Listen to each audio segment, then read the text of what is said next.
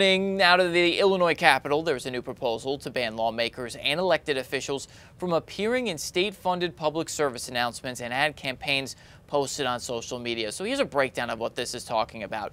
It's already banned for TV, radio, billboards, and newspapers, but now it wants to include social media. So the goal of this legislation is to make sure officials aren't using state money to promote themselves. What my bill simply does is bring it up into the social media age, and ads or posted on any social media platform. He also says it's not his intent to prohibit lawmakers from using social media to promote programs or initiatives. He just believes that Illinois taxpayer dollars should not go to advertising campaigns on social media. He called it unconstitutional.